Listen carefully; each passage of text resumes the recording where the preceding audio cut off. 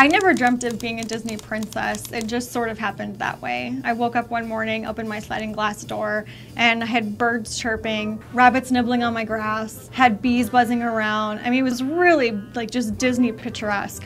Where I come from, it's too hot for life. Commonly referred to as Satan's weenus, Las Vegas only has 2 seasons. One which is kind of cool from November to January, and then we have excruciating, salt-melting heat the rest of the 8 months.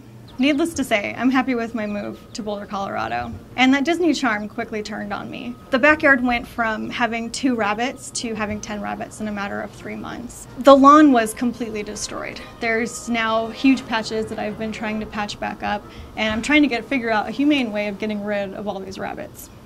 And that's when I started working on OpenScale. OpenScale is an open source weighscale consisting of an HX711 IC, Arduino programmed at Mega 328p, a temp sensor, and built-in FTDI.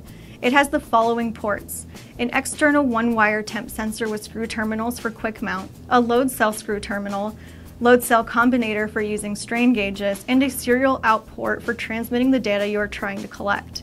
In this project, I'm using OpenLog to log the timestamp, weight, temp, and units.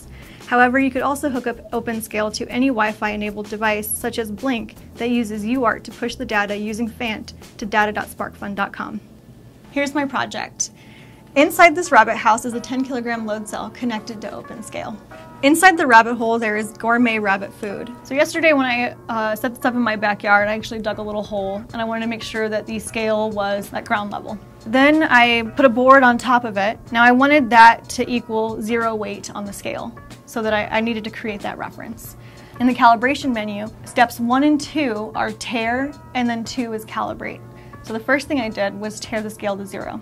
From there, I added a known weight, which was just one of my iron pump-in 2-pound weights.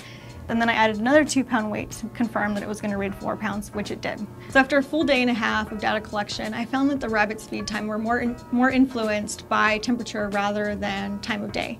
So yesterday they ate between 7 and 8, and this morning they noshed between 6 and 7. And what I found is that today the temperature has risen much quicker than it did yesterday.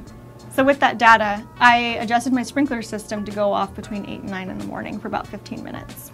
Unfortunately, the SD card, which was logging the video footage from my backyard, got full before the sprinkler system set off.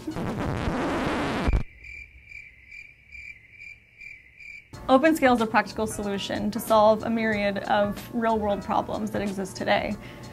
I'm using it to track the life of the rabbits in my backyard, while our CEO is using it to track the life of bees.